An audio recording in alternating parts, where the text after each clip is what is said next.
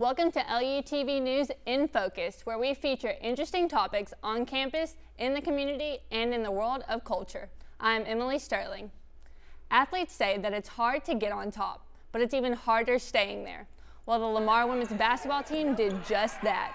After their win against Stephen F. Austin, they clinched at least a share of the Southland title, making them back-to-back conference champions. I'm here with Jadyn Pimentel, Chastadie Barrs, and Moe Kinard of the women's basketball team to discuss the moments leading to their title and what's next. Well, first off, congratulations to y'all on back-to-back conference champions. I mean, that's an incredible feat that not a lot of people do. So kind of tell me the moment y'all knew y'all had done that. Go ahead. Probably the SFA game, right? When second half, because of course the game was pretty neck and neck the first half, but when we kind of created a lead the second half, we kind of knew, we got this game, clinched. So we already knew that we were going to become champions because, of course, we have McNeese next Saturday, but we feel like that was one of the bigger games, which was the SFA game. And speaking of the SFA game, that was y'all's first loss. Did y'all really have change your mindset after that game, or was it pretty much the same? We all just figured we had to be better than what we were the last game. Mm-hmm. So we did it as a team collectively this time, and then we won, so. Yeah. That's about it. I think we knew that it came down to who wanted it more, and we definitely came in like we wanted it more. Mm-hmm. We were prepared. I think we knew their plays a little better than we did the first time. We were focused on scout and the practice coming up to the game. We were a little more focused, and I guess that had made a big difference in the defensive end that Saturday. And y'all still have McNeese coming up. I mean, that's a big rivalry game. But y'all still have y'all are already the conference champions. Does that make y'all play a little bit harder, or what does that do for y'all? We can't let our foot off the gas. Yeah. We got to keep going. Got a target on our backs. Mm-hmm. Yep. The ultimate goal is to get to the tournament, the big tournament. So we know we have to go down to Katy and handle business as well as on Saturday. And speaking of the tournament, y'all won the conference title last year, but ended up losing to Nichols in the semifinals. How do y'all change your mindset going into Katy this year?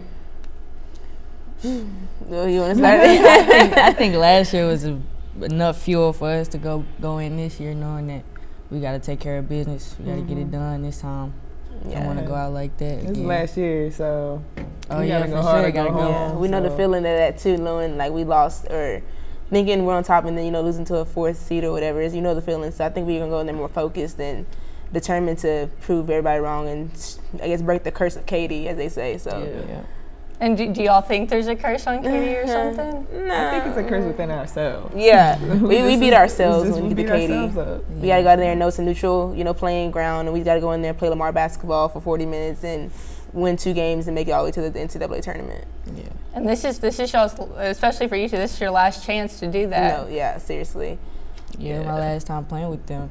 So we got to get it done. Yeah. How is that feeling for you? I mean, you won't get to play with them anymore after this. Yeah, that's why we got to get it done this year. We got to get it done, yeah. But I'm definitely going to miss playing with them. It's been a good experience for the past 2 years, so you got to get it done this year. Yeah, you're basically taking over their leadership role. Yep. No, for sure. For real.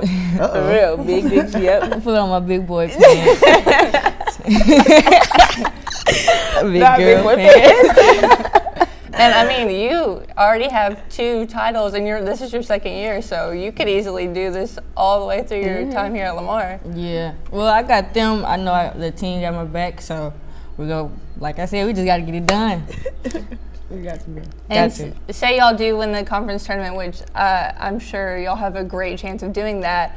You go to the NCAA tournament. Talk about a little bit what's that going to be like? I mean, that's the biggest stage you can get to. Mm-hmm. Yeah, I mean, I think it'll be a great experience, I think, for us as a team. I've heard about it. We haven't been, but like I said, I've heard about it. We've heard about it from coaches and stuff like that do go. And I think it's something that we do want to experience, and it's going to take hard work to get there. We played on bigger stages, like we take A&M, for example. We played on a big stage there, and we were able to, overcome adversity and get that win. So I think we'll be fine. We're going to go out there and play hard no matter who we play. So I think the experience is what I'm looking forward to, for sure. Yeah, for sure. Yeah. A big stage. I mean, it's nothing different though. We played, like she said, we played big schools, but we just got to show up. We had one of the hardest schedules in our conference, so we're used to playing in front of millions of thousands of people and having to play in that big atmosphere. So I think we'll be all right, if anything. And y'all's RPI jumped majorly after that win against SFA. So, and like you said, y'all went out and played teams like A&M, and we managed to beat them. I mean, kind of tell me a little bit about that moment. Ooh. Yeah, that was a good feeling. It was. It was a tough game. It was a fight. I think we went to that game thinking we can beat them, which was why we were able to, stay with them the whole game and, lead them at points of the game. I think that's why we already had in our mind, we're capable of beating this team, so why not go out here and play our hardest and see what's up. So turned out we won. So, I mean, that was it was big for our school. Yeah, we make teams play, faster than what they want to play, so and that's what helped us. A&M's coach definitely came in and said that was their game. I mean, they came out and played their kind of basketball and never let off the gas. And is that what y'all kind of try to do every game? Every game, yes, for sure. Basically.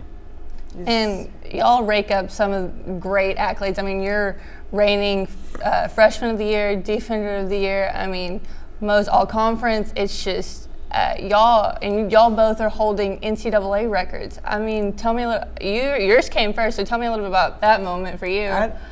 I didn't even know. I just wanted to win at that point. I wouldn't even worry about the score. I didn't worry about no points. I just wanted to get the dub. When I found out, I was like, what? Stop lying. I didn't believe it. And then I was like, well, I'm gonna try to break it again. But that's too hard to break. That is hard. Well, I definitely expect a lot out of y'all, and I'm sure everybody else does, but y'all always come in and do what y'all need to do and always let your fans know y'all are appreciated and stuff like that. So thank you for joining us today, and thank you for watching LUTV News in Focus. To see more content from LUTV News, follow us on Twitter and like us on Facebook.